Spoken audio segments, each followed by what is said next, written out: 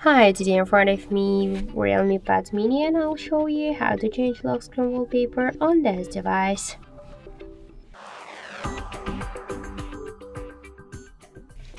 So open first the settings and then scroll down to display, tap to advanced, scroll down to wallpaper icon, and here you could use for Google Photos, just the wallpaper iOS launcher photos if you get the iOS launcher up.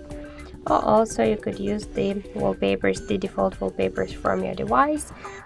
You previously just taken photos on your device camera or downloaded from the internet if you get some of them, or just to use the default wallpapers.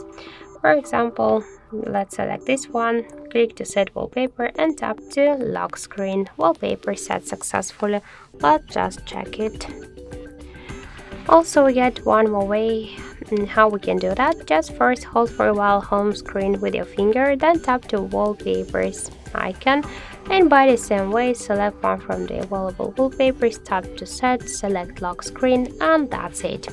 So thank you for watching, and if you find this video helpful, don't forget to leave a like, comment and to subscribe our channel.